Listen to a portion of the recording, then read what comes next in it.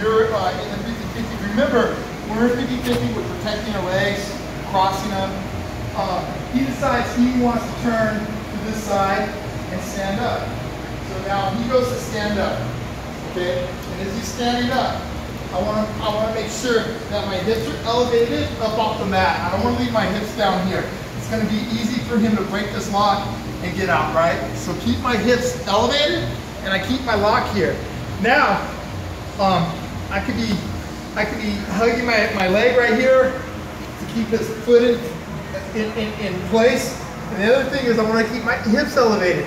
Now from here, if I feel like he's not quite driving his balances or his weight that way, I can swing and try to get back over. And then once he comes, then I can attack his leg right away. I'm going to stretch his toes and then finish the lock. All right, so again, he stands up.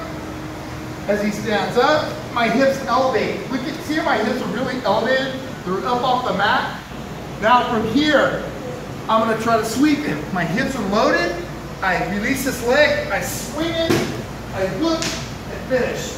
As soon as he hits the mat, I got to be locking the lock and try to finish the lock. Because as soon as he hits, what's he going to be doing? Trying to cross his leg. So I need to wrap his leg up as he's falling. So again, he stands up. My hips elevate high. See, I'm up. My hips are up off the mat. I'm strong here. Now, once I'm ready to go, I release. I swing. I hook his leg, and I move my armpit all the way down so his toes are stretched. My hands here by my sternum. My feet are pushing into his hips, and then I finish the lock. Okay. So last time, he stands up. I am here, elevate my hips, I swing, and I finish the lock.